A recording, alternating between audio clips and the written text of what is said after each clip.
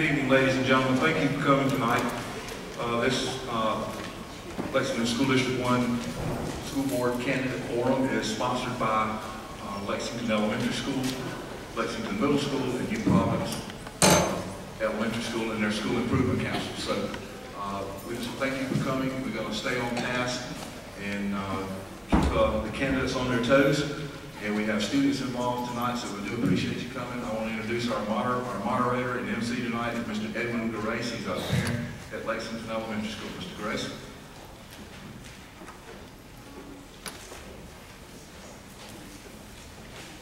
Welcome, everyone. I know you really don't want to hear from me too much, rather hear from these people, so I'm going to cut it real short. The agenda for the evening is follows. I'm going to ask 3 questions. They're going to have about 2 minutes to respond. They will all answer the same question, have a chance to answer the same question. Then we'll go to a final question where they'll have a minute to respond.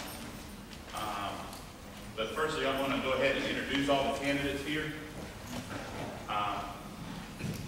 And I'm just going to hand the mic and we'll let everyone introduce themselves real quickly. Ritu Bonsley.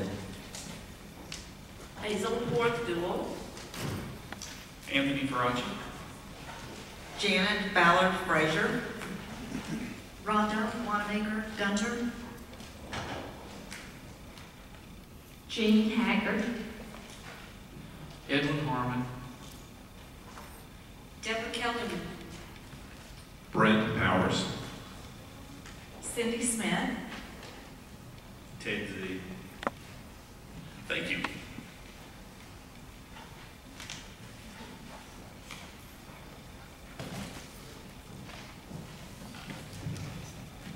We're going to get right to the meat and potatoes of the whole event. Let's go with question 1 from Lexington Elementary School, Emerson.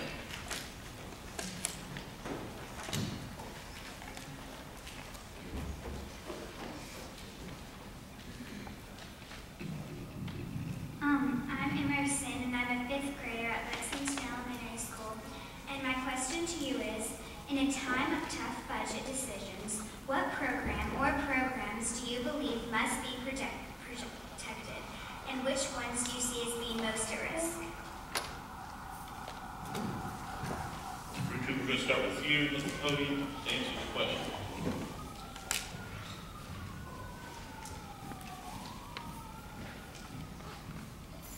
Good evening, ladies and gentlemen. Excellent question. But the character of the question is such that in the time of like where we are right now, I personally and honestly believe we have to understand the Japanese principle where how can we be more productive and get things done from a compact standpoint. It's like our body, like, we need all kind of vitamins. We cannot say, oh no, vitamin D versus vitamin E, because, we do not want deficiency in the system. Same thing as far as the school is concerned, we must understand that there is no program should be eliminated because every single program which is in place is an important program and it has a very strong segment as far as that particular program goes. So therefore, we have to understand, come to a point of realization that every single program is equal and is important. Thank you. Thank you.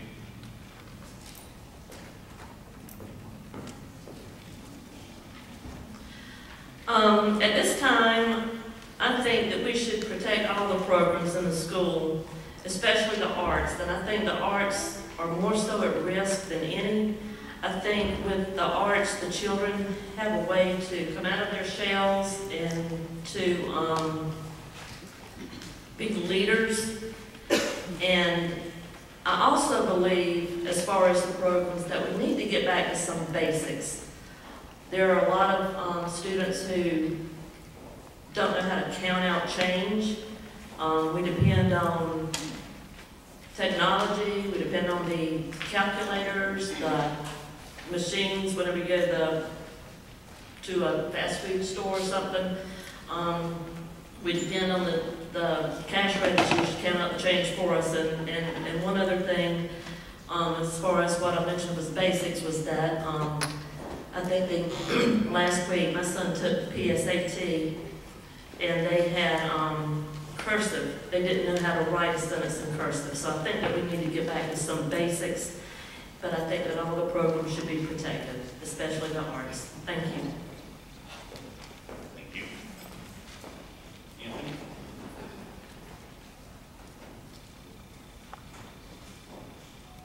I think it's kind of hard to point to any one thing and say we're going to protect this one thing. If you actually look at the question, it's tough budget decisions, and it's a good thing to sit there and say, let's keep them all, but the reality is there's going to be times we can't keep them all. We're facing tough budget times ahead. If you don't believe that, you just need to talk to some economists.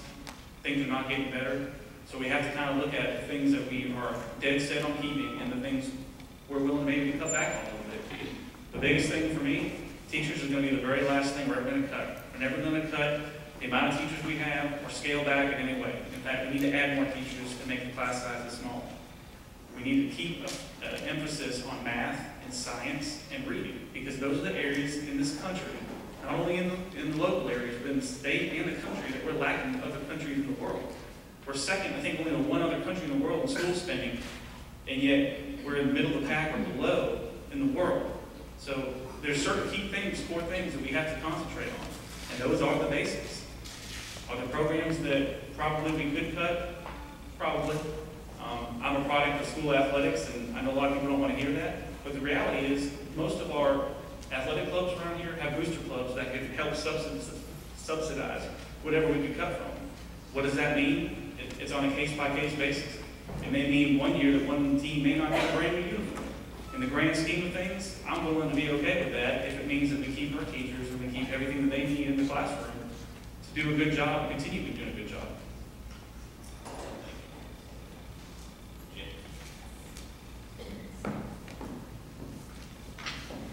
Good evening. I believe we should protect all academic programs. We need to increase the direct cost for the classroom and decrease the indirect cost per pupil. In the 2011 report, we decreased the amount spent per pupil by approximately 10%. We need to increase the funding for the students.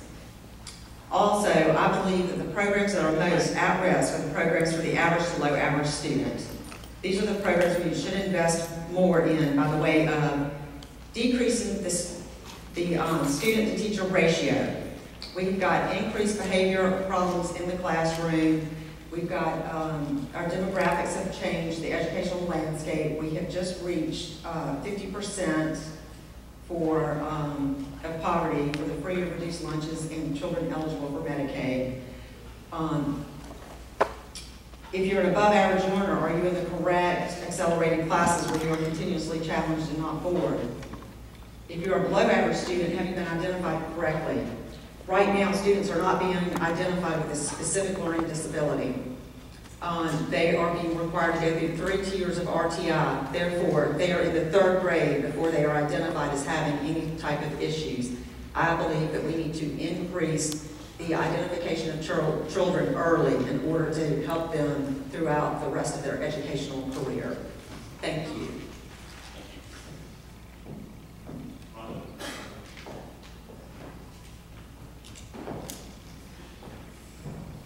Good evening, ladies and gentlemen. This is almost like a two-part question to me because it asked, what programs do you believe must be protected and which ones are most at risk?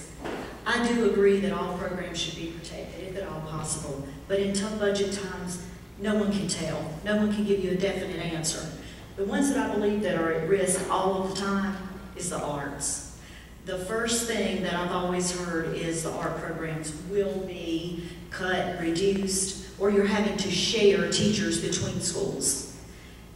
I believe that the arts give children a time to shine. Children that are not academically blessed are blessed through other means. Also colleges. Colleges also accept students that have a variety of backgrounds. The arts, music, any type of arts of that nature, they look at that and they expect children to have something to be well-rounded. So I do believe that the arts programs are the ones that are first and foremost at risk, and I believe those should be protected at all costs, if possible. In tough budget times, there's things, tough decisions that have to be made. hopefully the school board will be able to come together and come up with some good choices for our district to keep our district remarkable. Thank you. Thank you.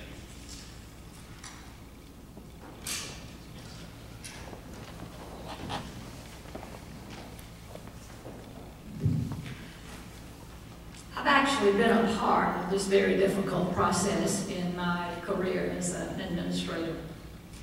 And I think what happens is every course and every program, we have to look at all of them, very close scrutiny for all of them. And this is not easy, but there is a process that is in place, and I think it reviews all of the factors. I just want to go through a few of these factors.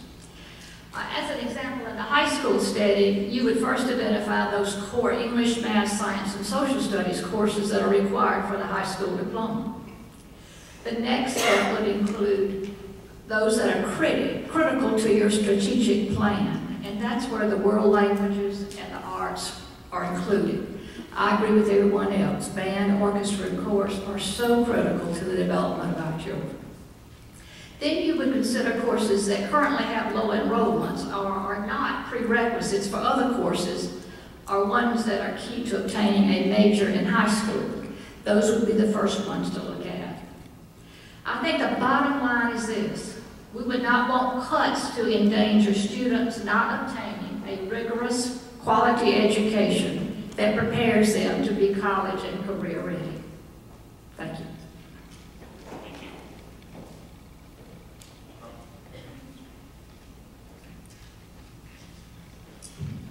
Good evening, everyone. Thanks for being here tonight. Let me tell you that our mission statement for Lexington School District 1 defines who we are. And our mission statement says that we are a district where academics, arts, athletics, and caring people connect. And when we get to tough budget times, I think what we need to consider is maintaining our balance. And that defines who we are as a district. That is what our character is. We've always been a district that had good balance among academics, arts, athletics. And I think we need to maintain that. The real issue behind the question of cutting programs, and I will tell you, I've been on the board for 12 years, and I did not sign on to cut programs. I signed on to enhance what we do and provide additional opportunities for our students. And so I really hate the prospect of cutting programs. But the real answer behind that is to make sure that we are funded properly so that we don't have to be in that kind of situation. And that comes both from the federal level and from the state level. The state funds us right now at the same level it funded students back in 1999. That is absurd.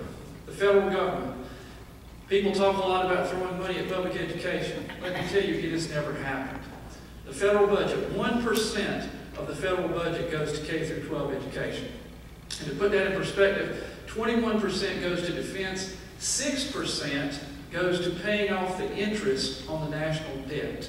So we spend, from a federal standpoint, 6 times more to pay off the interest on the national debt than we do for funding for K through 12 education. So the real issue behind cutting programs is making sure that we work with our elected officials and that they fund our programs at the levels that they have promised and at the levels that are appropriate for what we need to do for our students each and every day. Our programs are valuable. We've got to protect the academics. We've got to protect the arts. We've got to protect athletics so that caring people can come together and make a difference for our students. Thank you. Thank you. Dylan?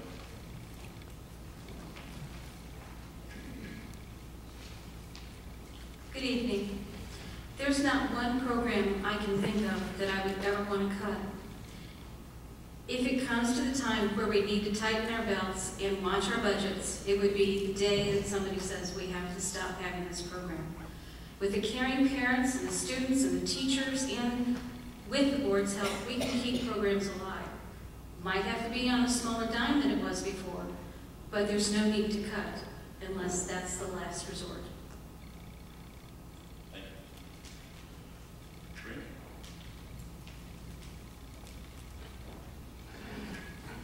Good evening. Thank you for having all of us. I think this is a hard question, but it's a real question.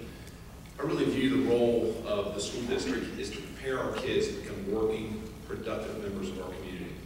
Now, that's either through a continued collegiate education, preparing for college, or it's through a vocational career.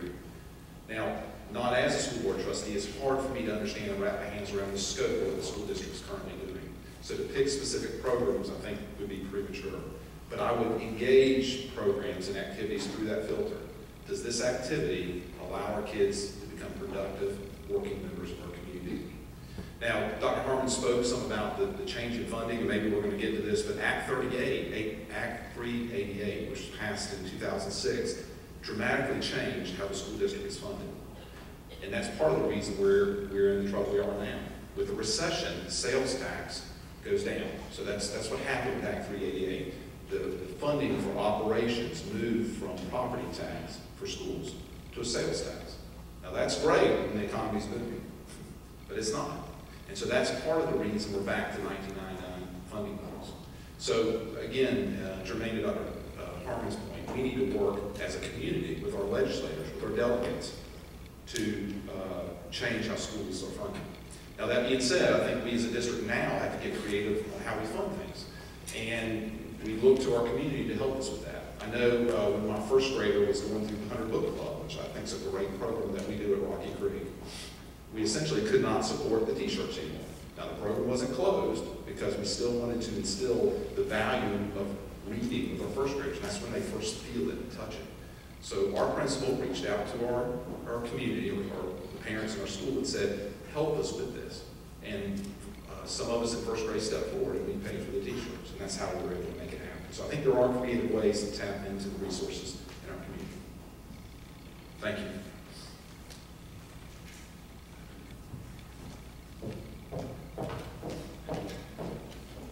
Thank you for coming, and I want to thank the 3 school improvement councils that are hosting this tonight. It's a great turnout. We're so pleased everyone's here.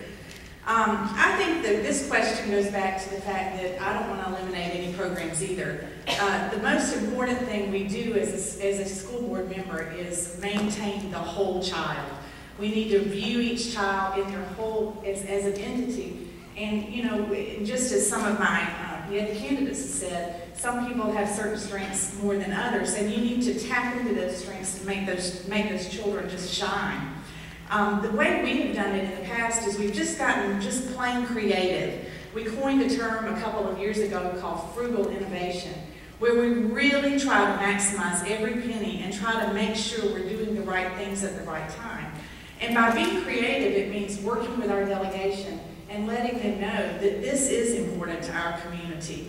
And if it means that we contact parents, school improvement councils, PTAs, and say, help us with this, that's what we need to do. A couple of years ago, we had some issues with the music program and athletics just because the economy was so down. And we heard loud and clear from our parents, do everything possible to maintain these programs.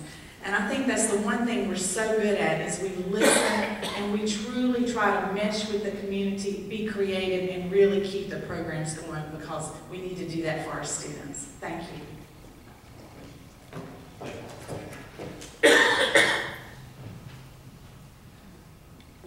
I'm Ted Z. The programs I feel that should be protected in tough budget times are the courses that are required for graduation, such as math, ELA, science, social studies, world language, fine arts, computer science, and PE, all requirements for graduation.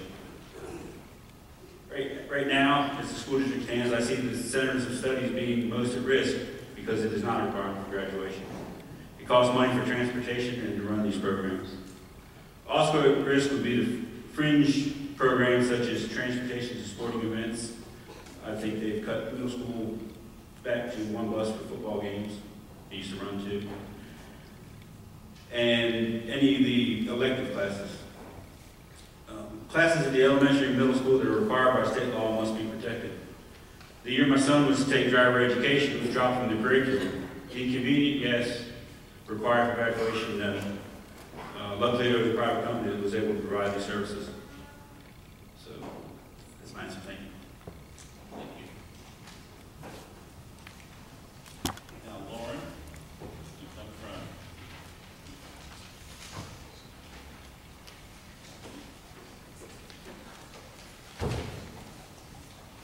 My name is Lauren Tola. I'm from Providence,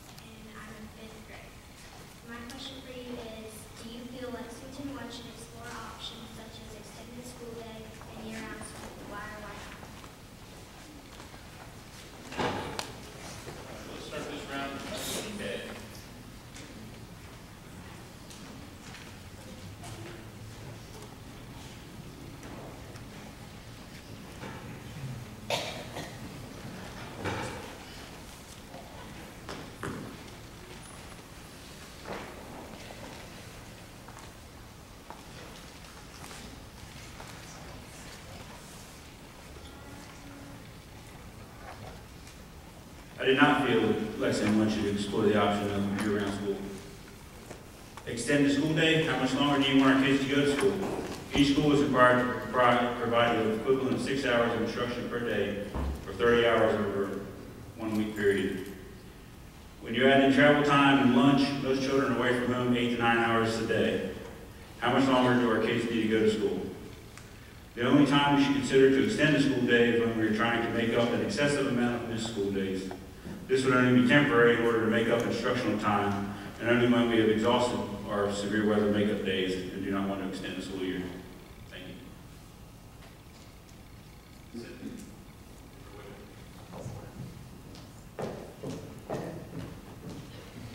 Well, I want to thank Lauren for this question because this is a really good question.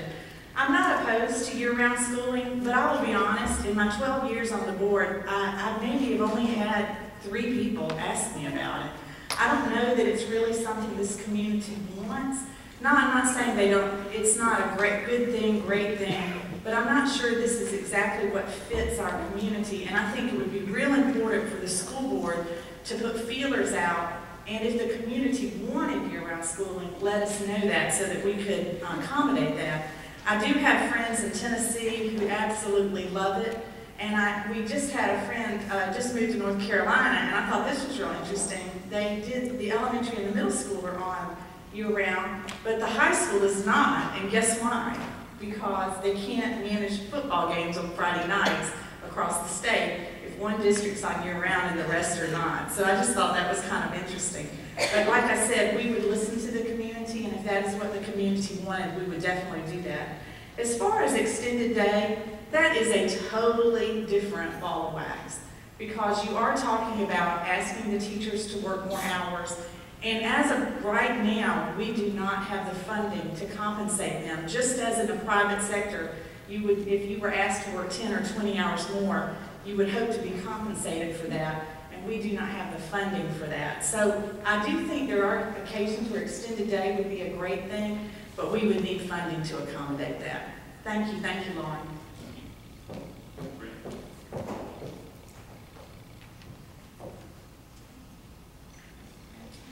So I do think it's an interesting question. You know, when you look at any business, you have a fixed asset, a fixed cost. I mean, for the school district, our biggest costs are our labor costs for teachers and then our facility or our plant. So the upside to going to year-round school is you're using your physical plant, which we're all paying taxes for, in a more resource utilization manner. It's being used around the year. Now, that being said, culturally, that's a cold shower to most of us, because we like our summers with our kids. You know, we like our 2-week Christmas break. Like Cindy, I actually have family in North Carolina, and my first cousin, her and her family are in a year-round school. And it's been interesting over the past couple of years hearing her talk about it. Now, she actually went into it with some trepidation. But now that she's in it, she's actually really enjoying it, because as a family, every 2 to 3 months, they take a week vacation. She's seen the progression of her children and how they don't lose that 2.5, 3 month break or window during the summer, and have to catch up the next month or 2 of the next school year. And so she's actually seen her kids progress quicker through school. They're actually able to tackle more subjects. And then as a district, they're able to fund more things because they're using their asset, this building, and all our buildings, in a more resource-focused way. That being said, that's my personal take on it. Again, with a degree of change of this magnitude, with the work I've done at the hospital, I've learned that you have to have a large guiding coalition. So this, no matter what one person or one board thinks, can't be done with grassroots support from the community. And again, I think it comes to the need. What's the urgency to do this? Why are we doing this? So again, if we continue to stay in this recession, and we continue to look at shortages of funding, and it means losing teachers or whatever it may mean, then I think we will continue to have to be creative to think of ways to keep our kids engaged. Thank you.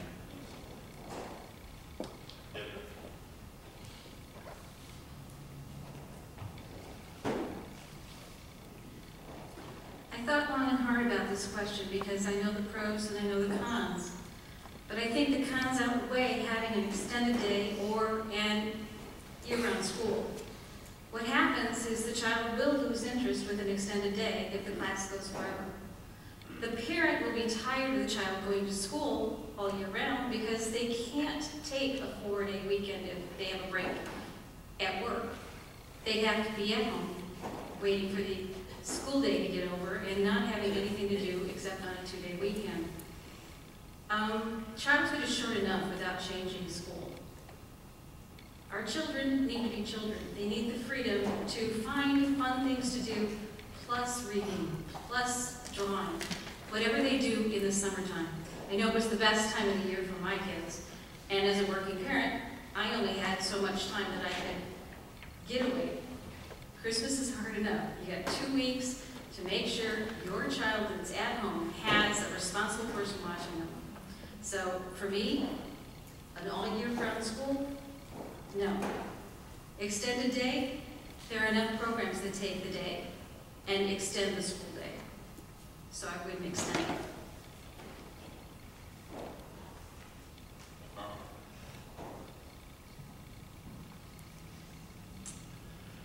I understand that both of these concepts are somewhat foreign to us because we are sort of wedded to a traditional school schedule where we attend for a certain number of months a year and get the summers off.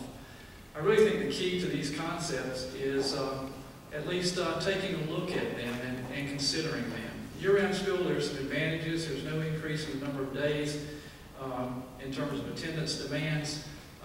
The biggest benefit I see in terms of year-round school for students is that you are able to maintain retention skills a lot better during a year-round schedule, as opposed to perhaps losing some skills over an extended summer period. Again, and I talked with a reporter about this this week on the phone, there are no plans on the board for Lexington District 1 to go to a year-round school, and I want everyone to be aware of that. One challenge associated with it is the fact that it would be very difficult, I think, in the state of South Carolina from a logistical perspective, for one district by itself to go to a year-round schedule and other districts not do that. And it creates that difficulty that we talk about in terms of scheduling, not only for athletic contests, but for other types of competition that students are involved in.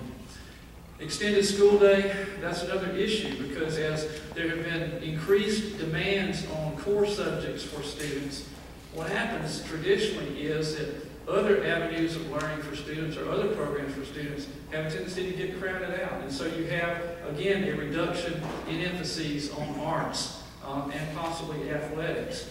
And so there could be some advantages to extending the school day to give students the opportunities that they need to be well-rounded and to deal with that whole student. But again, those plans, I want to make clear, are not on the board for Lexington School District 1 at this point in time. I think it's something we would need to study. I think it's something we would need community input, a lot of input and feedback from you to tell us what you would expect and what you would desire for yourselves and for your students. Thank you.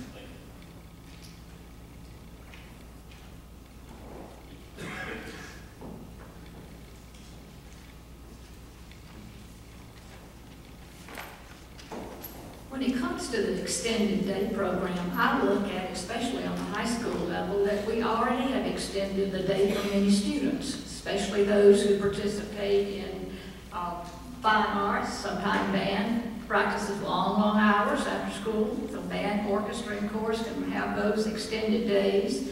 Those who participate in athletics, those who participate in clubs and activities associated especially with our career areas where they have contests and so forth. But there is one program that we have found very successful that it does extend the school day for a small group of students. And at the high school level, you are very interested in getting that student ready to get that high school diploma. And he falls behind, especially in those core areas of English and math, which are critical to them being promoted to the next grade, earning the number of units they need to get to the next grade. We had implemented some programs if they get behind in their classes and they're identified and have the option to come to some after-school programs that will assist them in catching up with those skills and redoing some of the work they have not done up to standard in their classroom. And that has worked very effective for us. Again, it's not for everybody, but it is for selected students. So I'd say we would look at this program in terms of where the needs are, what needs to be met, and if It does provide a valuable service to our students, and especially, I say, in the area of getting the required units to the next grade so they can get that high school diploma at the end of 4 years. It's very successful. I had been a part of looking at a new school day. And when we looked at it and looked at the year-round school concept, it was very similar to what we've already heard before. And the main reason, again, was athletics. You know, you don't have a football season in the spring. And so that was the reason, and I don't think we need to go that route. I think there are other better schedules for that.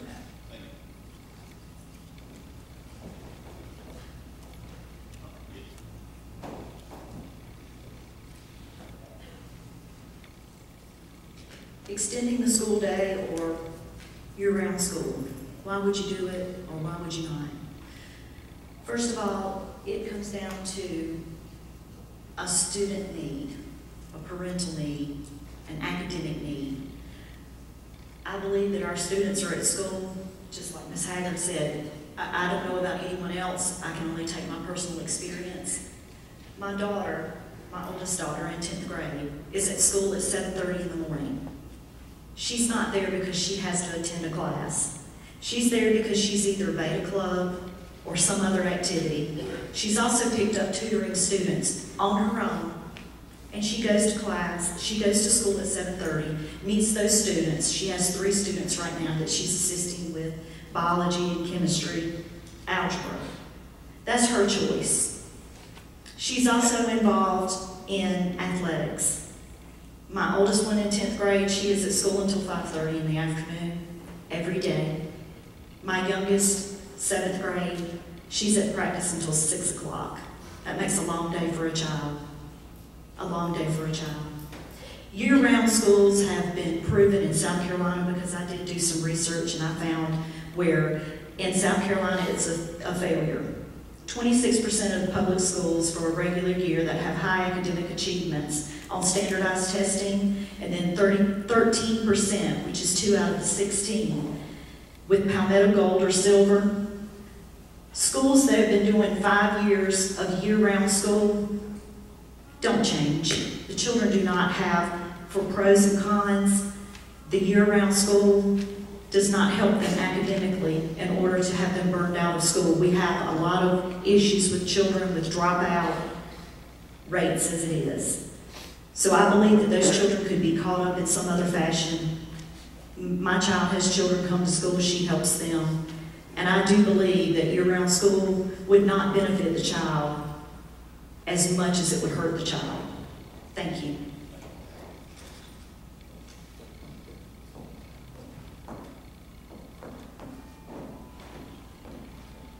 Good evening.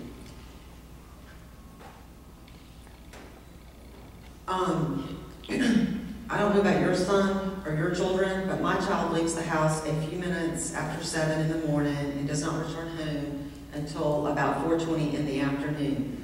So I feel that extending the school day would be detrimental to him because he's already gone long enough.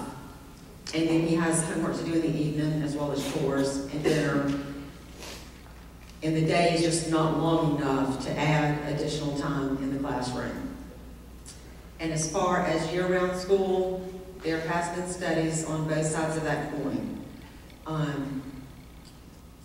The benefit of year-round schooling is to help the continuity of the learning to where you don't miss the downfall of the summer months where your test scores in the fall are always reduced from the test scores in the spring due to the summer months and the lack of academic studies during that time frame. So therefore, year-round schooling would be beneficial for that. But we have the other side of that coin. The tourism industry drives a lot of when school starts back. They were the changing force when school began a few years ago to where we had to wait till the 3rd week of August, and they were the driving force behind that so that families could vacation longer during the summer in the month of August. Thank you. Thank you.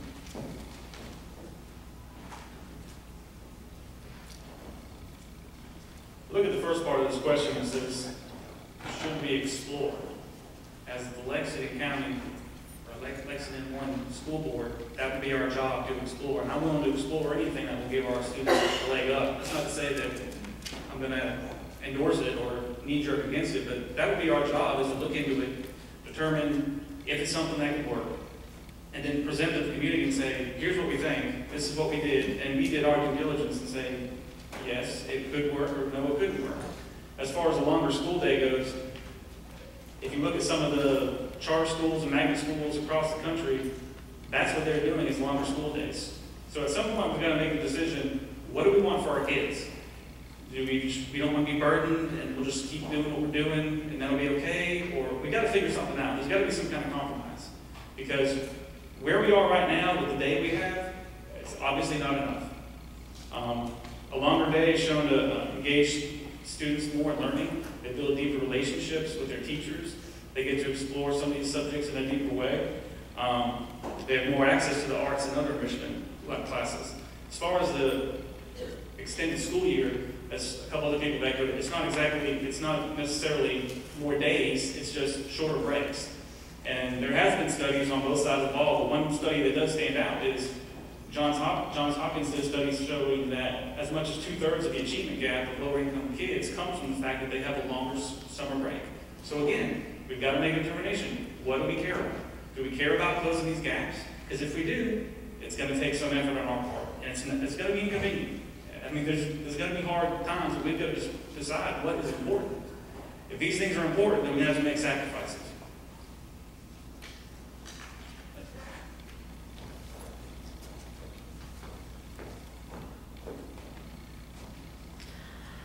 I'm going to go over just a little bit because I think Ms. Hagler went over just a couple of seconds. Just kidding. I do not feel that we need to extend the school day, nor do we need to have year-round school. Our students are learning in our district. I think not only with the students, we need to give our teachers a break too. Those teachers are in that classroom all day with the students. Likewise, the students are in the classrooms with the teachers. Those teachers work very hard to make our students what they are, very hard. And the teachers need a break. And I think Ms. Smith said that Tennessee had year-round school, and I'm not quite sure, but I don't think they have property taxes either. Whereas we do. But no, I do not think that we need to extend the school day or the school year. Thank you.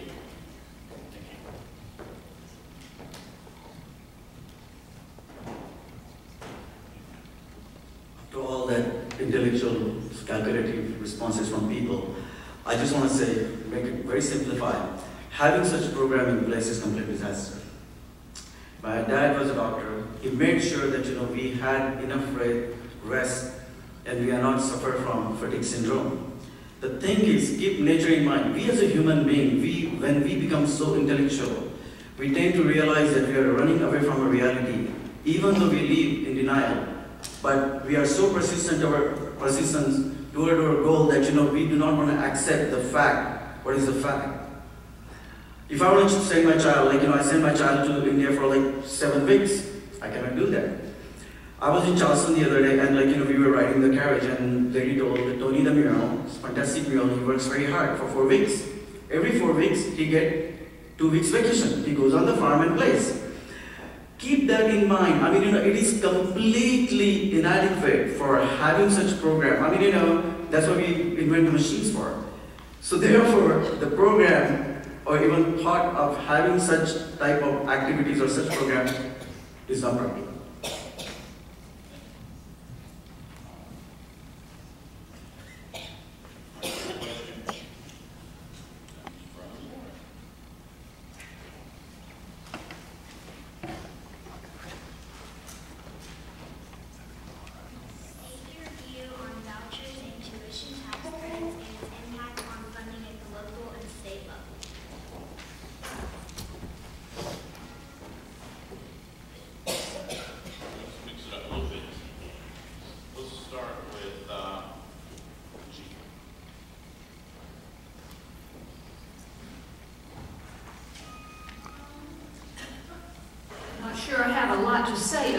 this one, so maybe it won't take all my time. But I always look at vouchers and tuition tax credits as taking money away from our public schools. And then it goes to certain schools or in certain ways that there's no accountability. And so some people look at the fact, well, they maybe are doing a better job in the public schools, but they don't have the accountability that we have in the public schools. Not all of these schools even have to accept all of the students. We are obligated as a public school system to accept all the students, everybody that comes to our door. I think maybe some of the pros for some of these types of schools are using vouchers and you're having having tuition tax credits to go to another school, is that it does open up some additional school choices for our young people. And I'd be the first to say that we want choices, we want options for our children. And so there are good things about them in that we can provide additional options for them to perform and to work and to be in another environment than the public school system.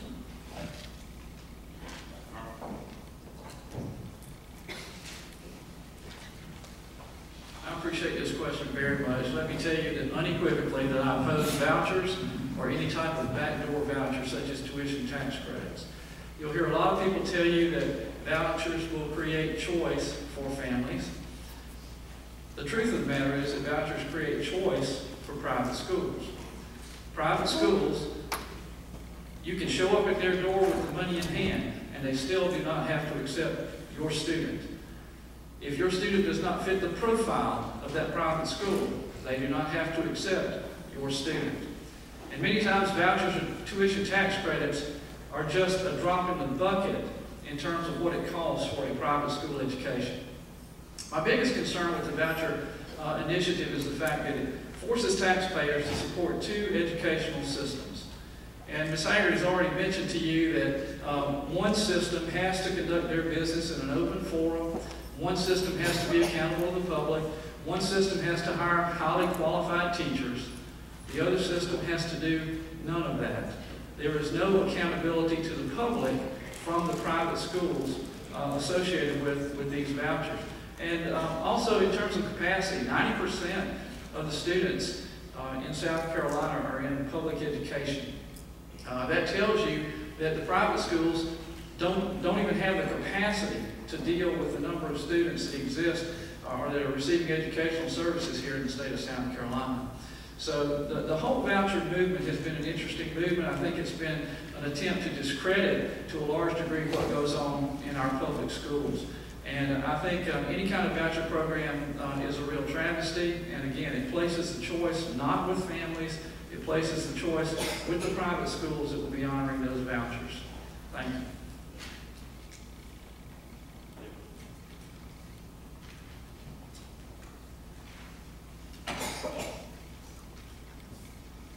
With vouchers and tax credits, I'm on the fence. I grew up in a private school and I didn't ever find one school that turned away a student for need. The tax credits, I've talked to homeschooled parents and they say they don't want the tax credit, so the public school is welcome to it. The reason they don't want it, they don't want the government telling them how to teach their children or what to teach them. If a voucher gives a child a better chance for a better education, then where they want to go needs to consider, can we fit them in? How far behind are they to our school district? I think that's the only ifs and buts with it. Other than that, we need to watch school choice and see where it grows.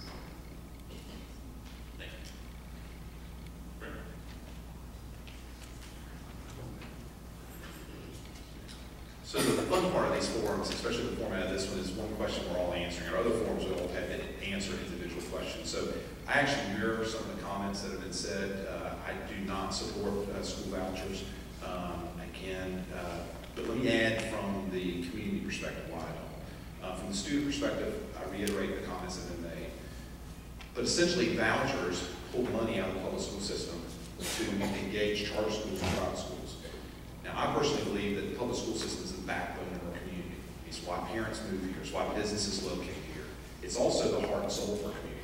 It's where we come together on Friday nights. It's where on Saturdays and Sundays we come together to celebrate the performing arts. So if you're going to defund essentially the backbone and heart of your community, then you're reducing funding for your community and you're shifting that money elsewhere. Now, as a homeowner, I've benefited from the desirability of our community. People moving here, my property tax, in theory, property value hasn't dropped relative to the rest of the state.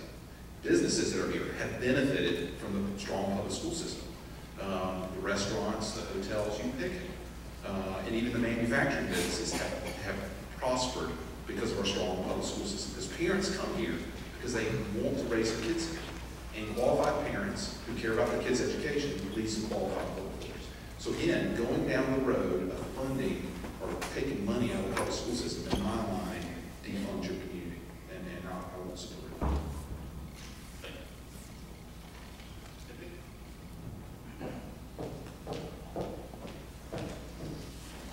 I would like to go on the record as well as saying that I do not support vouchers and tax credits. The reason that I don't, I've been heavily involved with this for the past 12 years. I've actually gone down to the State House and testified against vouchers and tax credits. It is unbelievable the money that is being poured into this state from out of state to bring tax credits and vouchers into our state. And the reason they're doing it is because they want to create for-profit schools.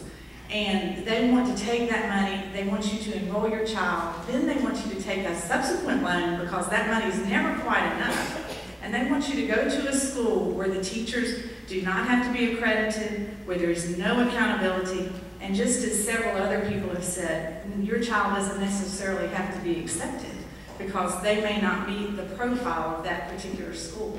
We're experiencing it now in the military. There is a tax credit voucher system in the military, and they give vets returning from Iraq and Afghanistan money to go to college.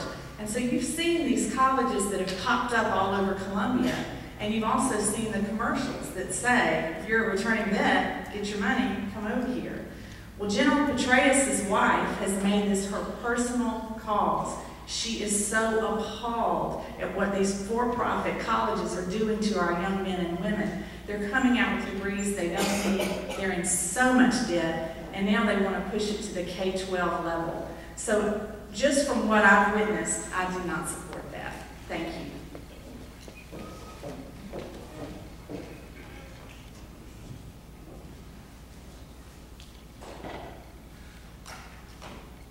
The short answer is that I do not support vouchers and tax credits, especially if it has a negative impact on school funding. This is an issue that's brought up at the State House every year. I think this past year it failed by one vote. I have not seen any legislation out there that I would support personally. The state cannot even fund public schools' base student costs now, so how can we take more money away from public education? Thank you.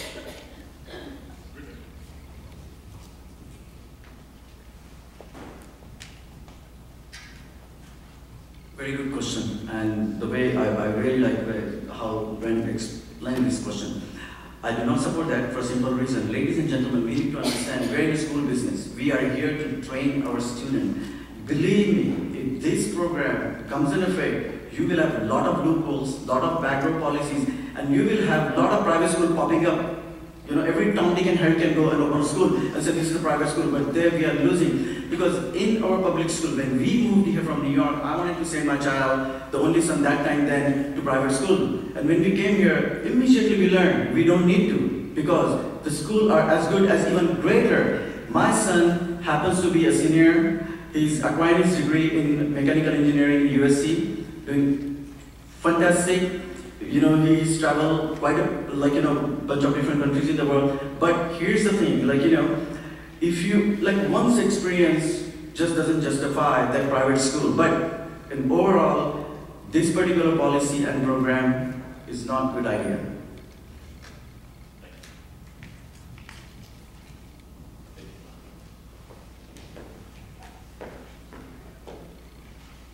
just short and to the point, I agree with everyone else. I do not support vouchers and tax tuition credits, anything that takes away from our public education, I do not support.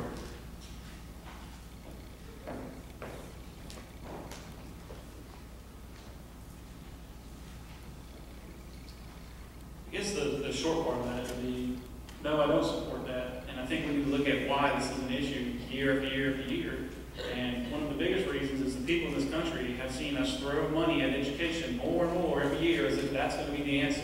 And suddenly our kids are going to overtake every other country and everything will be fine. At the local level, we've seen obscene amounts of money spent. At this very level, because last year, when you take out for what we spent on adult programs and any community programs, we spent over $326 million. At 22,781 students, that's $14,000 per student. They don't want to give you that number. They don't believe all of a sudden that building schools and the bonds and the debt that we took out, all of a sudden that doesn't count towards per student. It does count. That's what we spent. That's money we spent. That's one of the biggest problems is people look at how much money we spent and then look at how much private schools spend per student and go, wow, that's a stark difference. $14,000 compared to, I believe it's something around $4,500. That's a huge difference. Yeah, private schools don't have the same issues that public schools do. They don't have to worry about transportation and things like that. But there's a stark difference there in how much money. And more money does not equal better education. It obviously doesn't, because we're spending more and more and more. And we're falling further and further behind in the world. As far as vouchers go, based on what I've read, they tend to only help in the inner city minorities. They're the only group that's shown that positively has shown an effect on them where 24% of them are more likely to go to college. That's not a huge issue for us here. We're not in the inner city. We're pretty rural. But again, I'd be against it, but the only reason why I'm against it is because I think we can change the mindset and make people trust back in public education.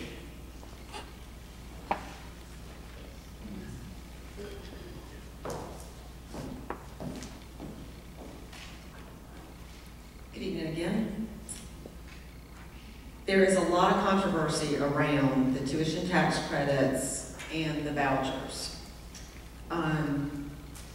Pros and cons on both sides of the fence. But what a lot of people don't realize is there's already laws in place that allow for certain tax deductions already, especially if you have a child with disabilities. For example, if you have a special needs student, you're sending to a private school, we have a couple here in the area, they have a medical ID number, you get to deduct 100% of the tuition from your taxes. So therefore, if you're lowering the tax basis collected in the community for income taxes. There's also a program between school districts and the South Carolina Department of Ed for cost sharing.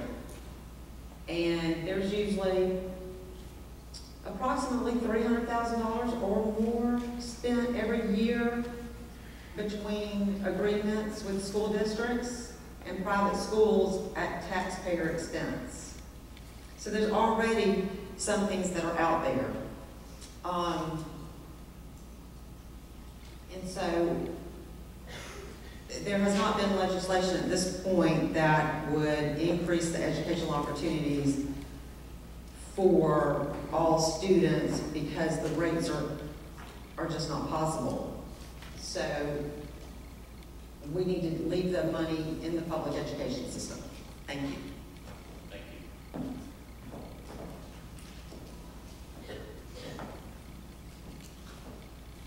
I guess my viewpoint is about the same as everyone else that's running for the board. If you're on the board, you support, you love public education. I know that I'm a product of public education. My brothers, sisters are. My husband and my children will be too. I believe parental involvement is the key. Teachers, schools, and parental involvement. I do believe that it's always discussed in the House, and this year in April, that the voucher was passed by the House. They also came up with a cost of $37 million in general funds that would affect our school systems if people took advantage of this system. So like I said, I just ditto what everyone else has said. I do not believe that this would be a good choice for our children. Thank you. Thank you. Now we're moving to the lightning round. It's a 1 minute answer. And our next answer comes from the subject you raised.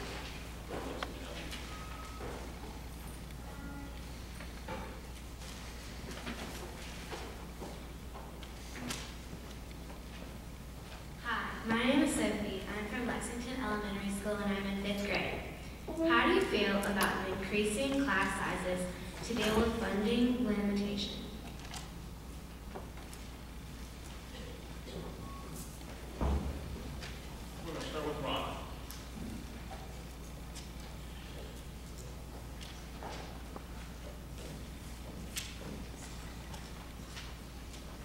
There's pros and cons to increasing class sizes, and I'll look at both.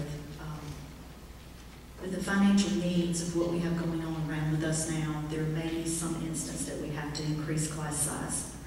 It's also been proven that unless you decrease class sizes by 7 or more students per class in early years, early education, elementary school years, that there's not that dramatic of an effect.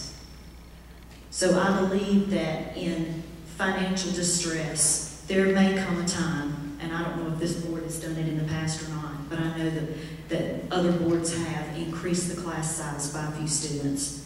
If you do that, you also may be prone to have to lay a teacher off. I'm not in support of that either. Thank you. Thank you. G.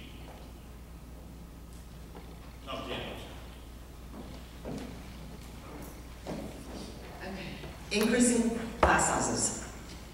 In my opinion, we do not need to increase the class sizes any larger.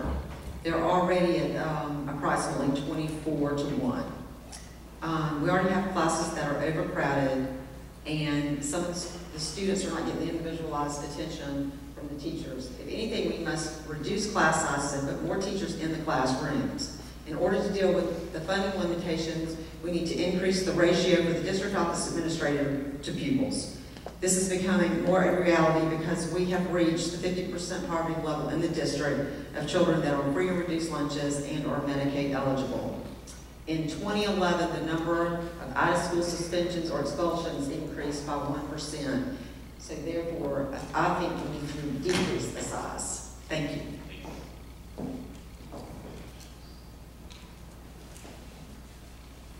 I think I'll echo a lot of what Jan just said. In my opinion, increasing class size would be a very last resort after every other thing didn't work. When you add more kids, you're adding more stress, you're adding more work on teachers that have enough to deal with. I've been a substitute here in this school district. It's hard to manage a class on any level. When you're adding kids to that, you're only making it harder for the teachers. The ratios in this district are already pretty high, in my opinion.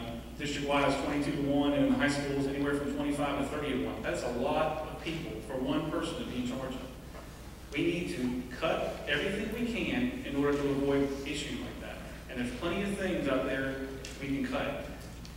It may take a lot of time to come through all the paperwork, but I promise you, if you go through and actually look at some of these budget documents, you'll find there's things we can cut to make that a very last resort. The last thing we ever do is put more work and stress on teachers.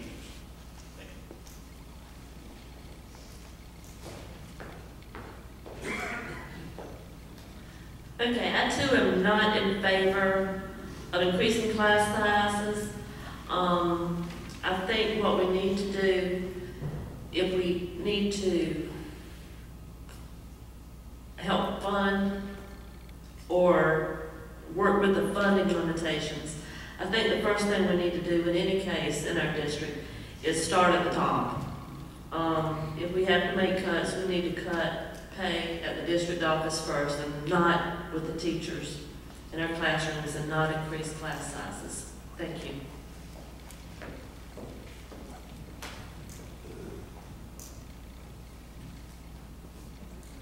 Increasing class sizes. This is not a very good idea. Rather, what we should do is make this place more inviting in terms of encourage businesses.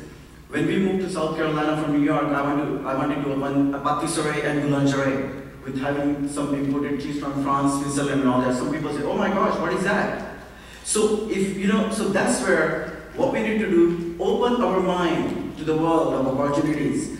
The Lexington is a great place, but make sure there is a lot of things out in the world. Because, I travel, I have another business in China. When I go there, and when I come back, I feel honestly, and I'll be very honest with you, because one thing I learned from some of my peers, speak your mind, because this is not the political debate. And if it's not the political debate, it is going to help our children, our community. So increase something, make this place more inviting so people will come. We don't have to advertise, do something so more people will come here and they will choose a place, it will be a destination place. So therefore we will have enough funding and not having to have this class increase. Thank you.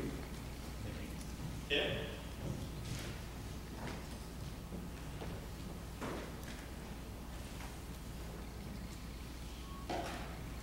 I feel that increasing class size to deal with funding limitations would be a disservice to our students.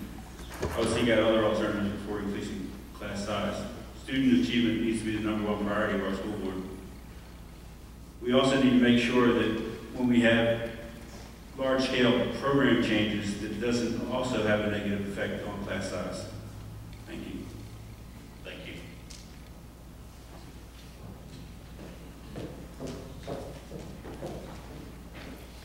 Well, I have some really good news to share with you. The revenues are increasing this year, and so we're real excited about that because about 4 or 5 years ago, we did go up 2 students in every class. We also furloughed our teachers. We really got out of the box because the revenues were so low. And they are coming back up, and it looks like next year we will be able to reduce each class by 2 students. And we try so hard to keep our eye on our students, make sure that they have personalized learning. If we want every child to have a personalized plan, and the way to do that is to have smaller classes so that we can know where their gaps are and where their successes are, and we can really help those kids. Thank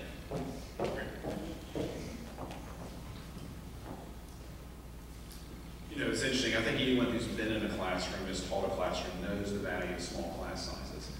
But the reality is we're in probably the worst depression most of us in this room have experienced. And we have 500 students per year that are coming to our school district. And the district, you'll heard the stats, has grown from 11,000 to 22,000 to 23,000. So that's the reality we face. So although it'd be nice to say, let's not increase class sizes, the reality is that we have to meet the needs of those kids. And you either turn kids away, which is not an option for a public school system, you increase class sizes, or you hire more teachers and tell all your teachers that you're going to pay all of them less. And that's a hard thing to do. I know as a worker myself, I don't want to be told we'll be doing the same work for less money. And lastly, and something we haven't highlighted here, use alternative funding. So if you haven't learned about the Lexington District 1 Foundation, you need to. It is a foundation, a charitable giving vehicle for people in our community to give money so that it can fund programs of the district. And that's a great way to keep programs up and running and to not distract or take away from teacher salary. So take a look at that if you haven't. Thank you.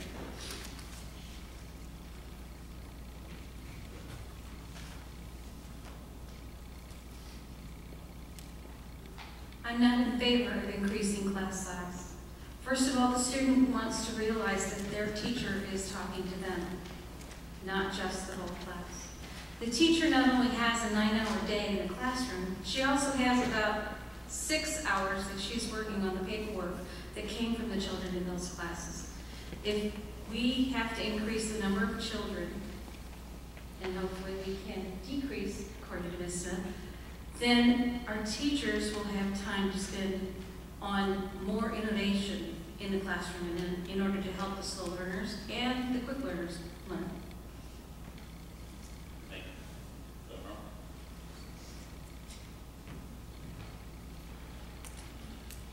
All the data shows that students perform better in smaller schools, and they perform better in schools or in classrooms that have good student-teacher ratios. And so that has always been something that, as a board, we've tried to avoid, if at all possible. As Ms. Smith indicated just a few minutes ago, there were times when we had to deal with severe budget cuts from the state level that forced us to deal with the issue of classroom size. And again, that's not ideal for us, and it was a last resort effort for us. And our intention is to make those student-teacher ratios the best that they possibly can be. I will tell you again, though, I have to say that the real issue here is making certain that our funding sources, both from state and federal perspective, keep their funding promises to school districts so that we don't have to cut and cut and cut and ultimately lose the character of who we are as a district. That is something that nobody wants. So get out there and talk to those elected officials and tell them to keep their funding promises to local school districts. Thank you. Chief?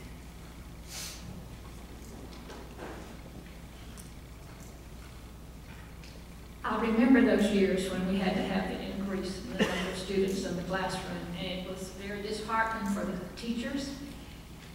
And what I knew as an administrator at that time, it was affecting the quality of education for each individual student. When a teacher has that kind of right number of students in the classroom, and it can vary from class to class is what the optimum number is, they then have the time to have one-on-one instruction with those students.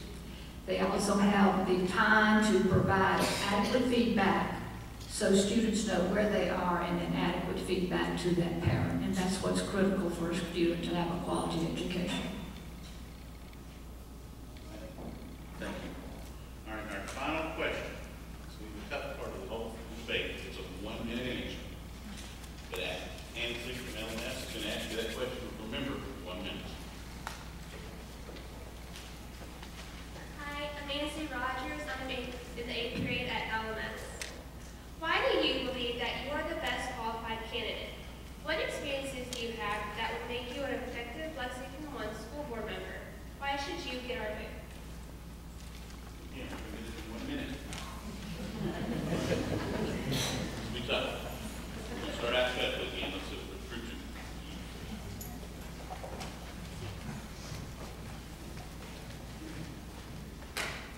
Ladies and gentlemen, thank you very much. It's been such a pleasure, and thank you. Why? Like my experiences, I was born in India, went to school in India, I lived in UK, moved to New York. We manage entity in Southeast Asia. It's exposure. My main thing is invest in education, invest your effort, invest your time, invest your talent, whatever you have. One of the most important tools in life is we are working to our children, we are working for them. Therefore, let's get our personal goals aside, let's get our personal agenda and invest ourselves where we can make a better society.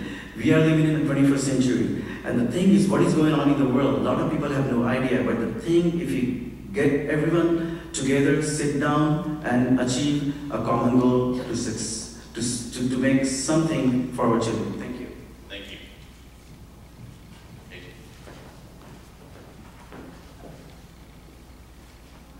I don't know if I'm the best qualified, but I do believe in listening to our teachers, to our parents, and to our students. And when we listen to them, we can make a difference. If we listen to them, we need to get their input on everything from technology to new ways of teaching our children. And we really need to listen. We're a family in our district, the teachers, the parents, and the students. And we all need to be treated as a family. So we need to give, I believe, each student the same opportunity at every school so they'll have the same opportunity to learn.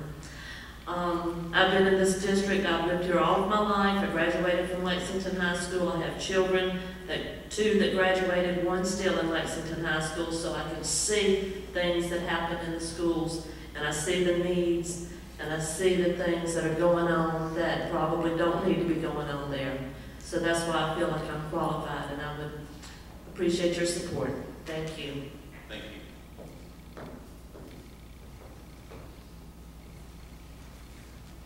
Again, I don't know if I'm the best qualified, I'm the best candidate, but I'll just tell you a little bit about myself. I have 4 boys in every level of school here in the district. I've dedicated my life to being a public servant. I'm a full-time firefighter. I'm also an unpaid volunteer sheriff's deputy. And through those 2 jobs, I've dealt with kids at a lot of different levels, and I've seen the struggles they have to encounter outside of school in addition to what they encounter inside of school. Things like poverty, drugs, abuse, divorce. So I know the other things that go on with kids other than what goes on inside the school. My full-time job allows me, because I work 24-hour shifts, I have a lot of free time during the week that I can be in these schools and talk to these teachers and find out what's working and what's not working. Because that's the way we're going to make things better, is from the inside out. I'm not going to rely on other people, namely administrators, to tell me how things are going. I need to find that out from the teachers. I'm committed to getting this district to be globally competitive. It's not enough to say we're going to be globally competitive and create 21st century graduates and hand them an iPad and say, that's it, that's all we got to do. In 2020, we're going to have 100, that's it. That's it.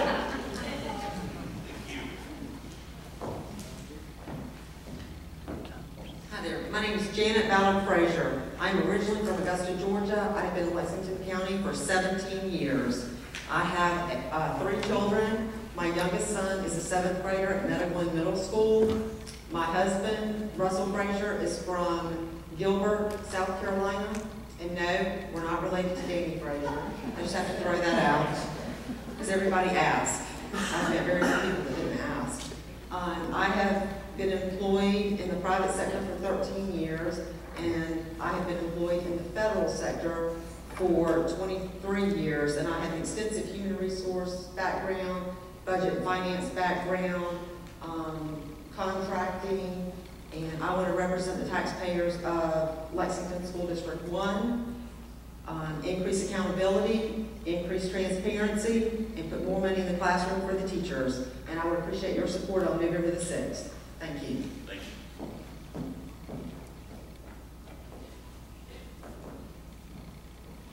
Good evening. I'm Rhonda Wanamaker-Gunter.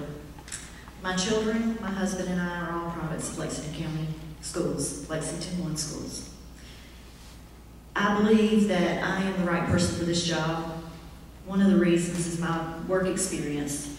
I've worked for South Carolina Probation, Parole, and Pardon Services, BabyNet, that's a program through DHEC that focuses on children that are born with special needs, begins at birth until school age. The School for Deaf and Blind. I'm currently part-time employed at Pillion Town Hall with the Police Department, and I'm Clerk of Court for Victim Services. I'd be honored to serve as a Lexington 1 school board member. I believe that one of the things that would help me tremendously is my 7 years experience on another Lexington County school board. I've picked up a lot of information talking with legislators, people. I'm a people person. Someone that is on the school board needs to be approachable, not just by administrators, but by parents, by children, by everyone. That's where you find out where your problems are. Thank you.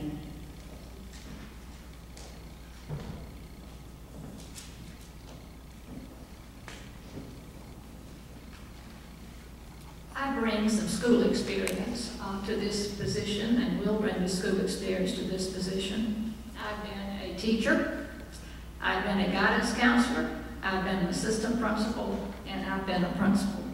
So I know as a principal the everyday running of a school, and I feel like all of that is going to be valuable experience for me to bring to this school board.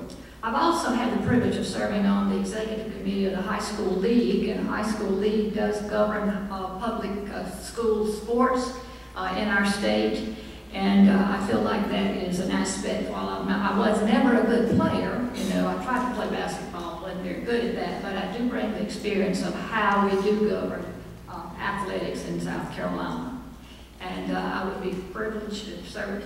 It would be a privilege of mine and an honor to serve on your school board.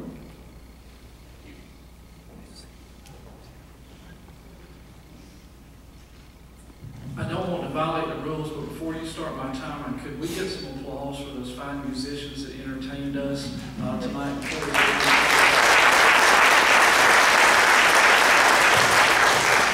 My name is Edwin Harmon, and I'm a product of Lexington School District 1, as are most of my family members. And I think I'm a strong candidate for this school board because of my experience and what I believe in. I've served on this board for the last 12 years. It's been an honor for me to do so. I have served as board chair and vice chair. I have served as a Federal Relations Network representative for this board for the last 10 years. It allows me to go to Washington, D.C. and advocate not only for Lexington District 1, but for public education in general. And I have achieved level 6 in South Carolina School Boards Association's Boardsmanship Institute, which represents literally hundreds of hours of training in terms of school governance, roles and responsibility of board members, school finance, all those sorts of things. But let me tell you what I believe in. I'm rooted in Lexington District 1, and Lexington District 1 is rooted in me. I believe in maintaining the excellence that's been a hallmark of this district since its inception in 1952. I believe in our 21st century initiatives because I believe that we need to produce individuals who can compete in a 21st century global economy. But let me tell you what I believe in more than anything. I believe in our students and our parents. We've had tremendous support from our parents during my 12 years on this board, and I can't thank you enough for that. And I do covet your vote on November 6th. Thank you.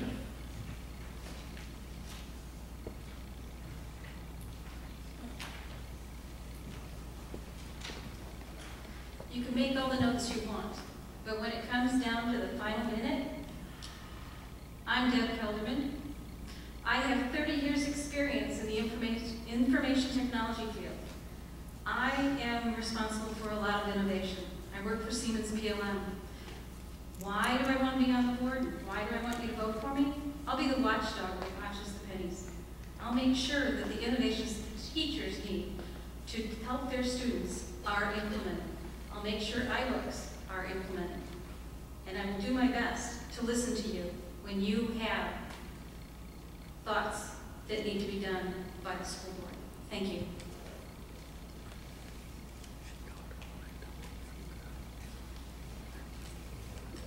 Thank you again for having this forum, but I'm Brett Powers. Let me tell you first and foremost that I'm a believer. I'm a member of Mount Horeb United Methodist Church, where I'm active both in our adult small group ministries and our children ministries. I'm a husband of 16 years, and I'm a proud father of 3 beautiful daughters.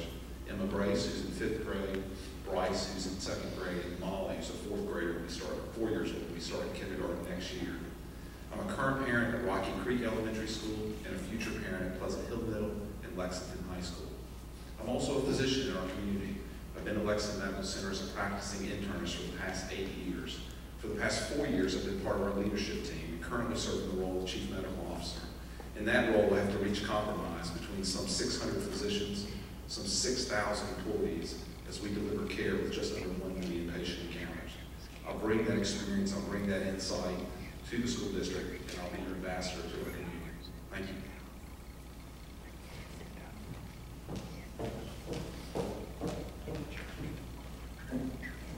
I've been a leader in our district for the past 12 years, and every decision I have made, I have put your children first. I've done this while being fiscally responsible and while being mindful of the needs of the community, because we are a whole and we all need to work together. I have worked tirelessly, I can tell you that. In the past 12 years of the 144 school board meetings that we have scheduled, I have never missed a single meeting, nor has Dr. Harmon. We both live to serve and believe in what we're doing. My own 2 children are successful Lexington 1 graduates. They are now teachers. My oldest daughter is a first-year teacher down in the Low Country, and my youngest daughter is an English teacher with the Peace Corps over in the Philippines.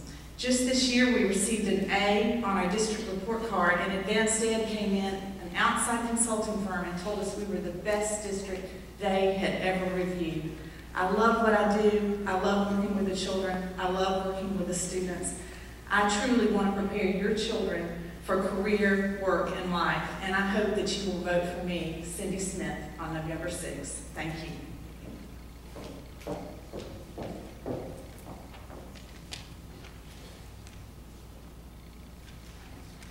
I believe I am a qualified candidate because I have served on Pleasant Hill Middle School School Improvement Council. I served as its chairman twice.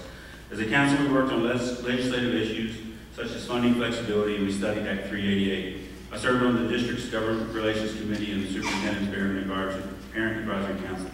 I also served on the community schools facility study committee.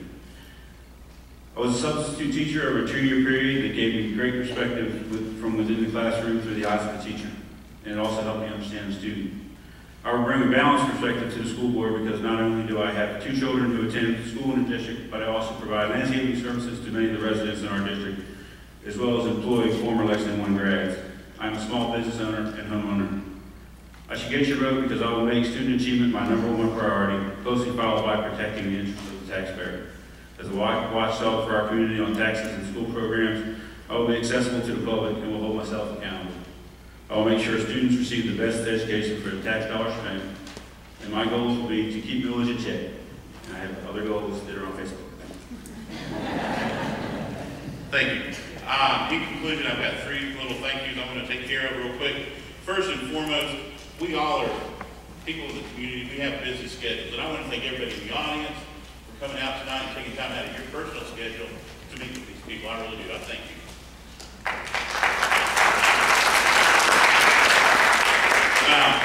Secondly, I want to thank the educational leaders at Lexington, one that put this program together. Without them, this wouldn't have happened. It had nothing to do with it. And lastly, I'd like to thank the candidates for their passion for our children. That's huge right now. And these people do have their hearts for the kids. And I want to thank them for coming and taking time out of your schedule to talk to us about important issues. I want to thank you. And finally,